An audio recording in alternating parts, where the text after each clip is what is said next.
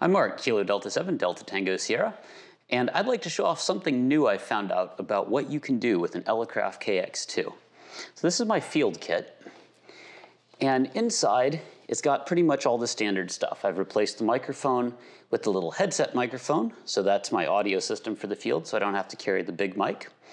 I've got a Bomatech TP3 key, wonderful little piece of Morse code equipment.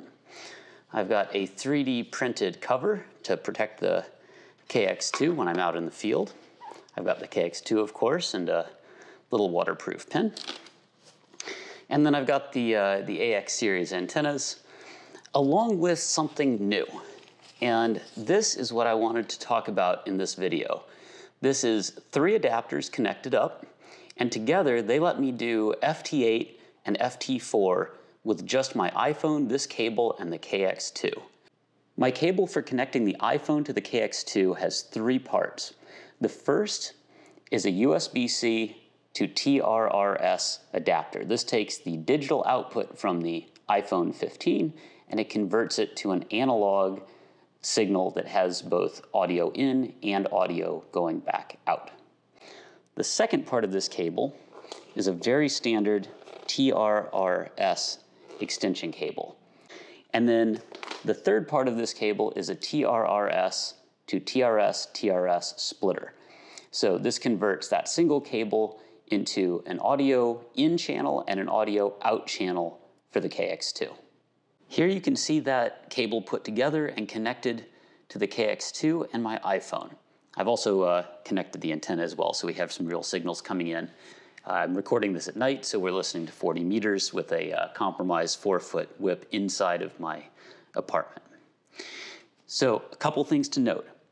Unlike what you would expect, the microphone is actually going into the output port for the KX2, and the headphone port is going into the microphone port. And that just is a quirk of the way that this cable is wired up, but it works great.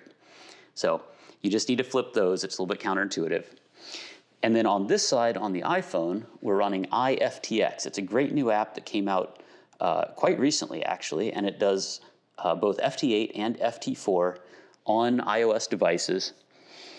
And it lets us listen, it automatically transcribes, and then it allows us to either reply or call CQ. So if we tap CQ over here, it will wait until the next transmit cycle. And we'll let that go ahead and run. And what you'll see is that over here, the KX2 will automatically start transmitting, and I'll adjust the microphone gain until the ALC is just at about 5 bars there. And that prevents distortion in the transmitted signal. So that's how we get transmit to work. There's a couple things to be aware of when you're doing this, which are the settings on your KX2. So if you have your mic bias on, that applies a 3-volt bias to the microphone, and that can cause all sorts of chaos when you're using one of these analog to digital converters. So make sure you turn that mic bias off. And similarly, you can have issues if you leave the microphone button turned on. So go ahead and turn off that mic button. And then the other thing you have to do is, you notice we didn't have any cat connected. So what we do is we go over here and we turn on Vox mode. So it's actually using just keying off the audio from the iPhone to determine when to transmit.